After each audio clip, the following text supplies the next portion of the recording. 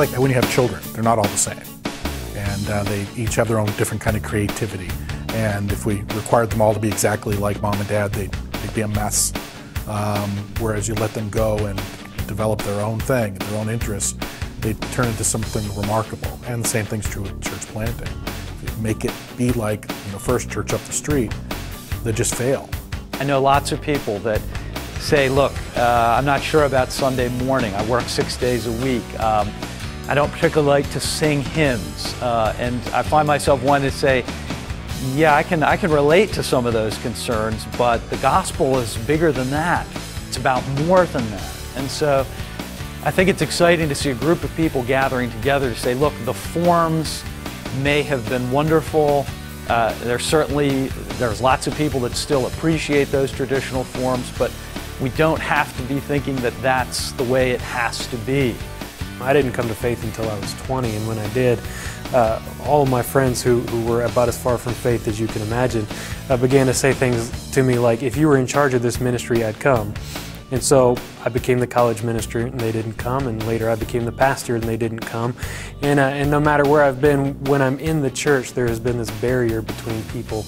And while they have spiritual questions, they just won't come through the doors and experience community. And so Fresh Expressions provides an opportunity, or a vehicle rather, for us to go out in the community and be the body of Christ for people who aren't quite ready to come within our doors. And that, to me, is good news, because we've got a rapidly growing segment of the population who are just spiritually seeking and unwilling or unable to come and meet traditional churches.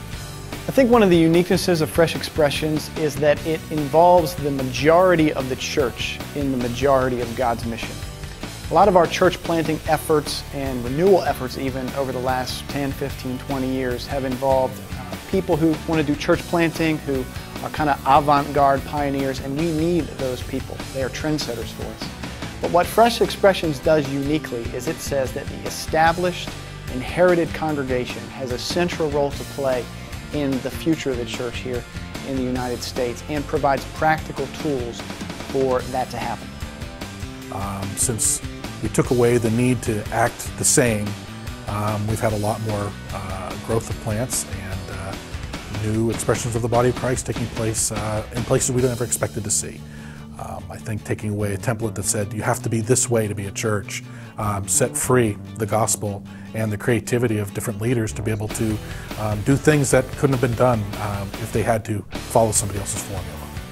I heard a great question which has just stirred my imagination, that sort of shapes this conversation for me, and that is, who will never hear the good news of the gospel of Jesus Christ if we in our various churches only continue to do the things we've always done?